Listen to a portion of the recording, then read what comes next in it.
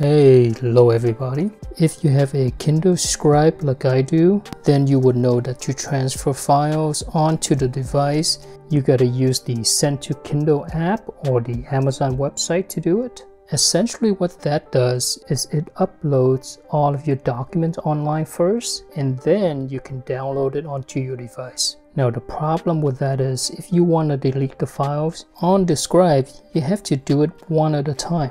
Click on this guy and then click delete permanently, and that will take forever if you have a lot of files. And as of right now, there's no way to select multiple files to delete them. In this video, I'm going to show you how to do it.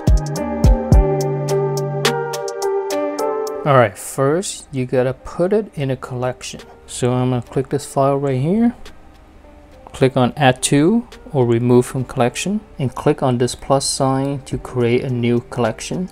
I'm gonna just call it docs. Create, hit save, click this back arrow. We're gonna go back to our collection screen. I'm gonna open up the docs folder. On the right hand corner there's a plus and minus sign, click on that. Now you can select whatever file you want to delete and then save it. On the collection screen under docs there's these three dots, click on that. We're gonna go ahead and click on remove all downloads. Go ahead and click yes. You can delete the collection. Go on the Amazon website, go to your account and then scroll down under digital content and devices. Click on manage content and devices, and here you're going to see all of your content. In my case, I want to delete these 75 documents. Now you can select all, press delete, click yes.